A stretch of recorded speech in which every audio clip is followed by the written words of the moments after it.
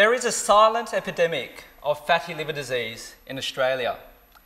In fact, half of you in this room and half of you viewing out there on the internet will have fatty liver disease. Fatty liver disease, or too much fat in the liver, is bad because it can progress to inflammation, which then can progress to scarring of the liver. And as Darren Hinch can attest to, one of the major complications of scarring of the liver is liver cancer. In fact, 1 in 20 people with fatty liver disease will get liver cancer after 15 years. Despite this, there are currently no therapies for fatty liver disease, and all I can tell my patients is to exercise and have a good diet. But even my dietary advice is incomplete. So in my PhD, I am exploring the role of compounds in food called advanced glycosylation end products, or AGEs. AGEs are formed when you heat protein and sugars at high temperatures. So if you boil foods, you get a relatively low amount of AGEs.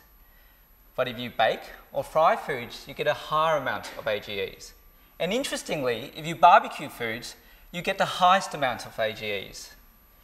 So in my experiment, I took 3 groups of rats. The first group of rats had normal livers. The second group of rats had fatty liver, which I induced by altering their diet. The third group of rats had fatty liver and also a diet high in AGEs, which I produced by baking their diet. In short, I was their master chef. And in just 6 weeks, the rats with fatty liver and a diet high in AGEs had more inflammation in their livers and also trends towards more scarring in their livers.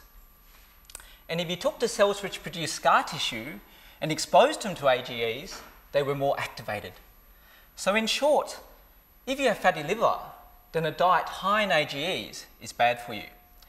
This finding has huge implications in the way we process our foods and also the dietary advice we give people with fatty liver disease.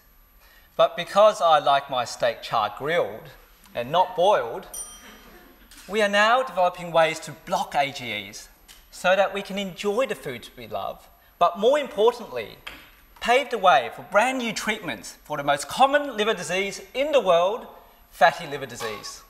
Thank you.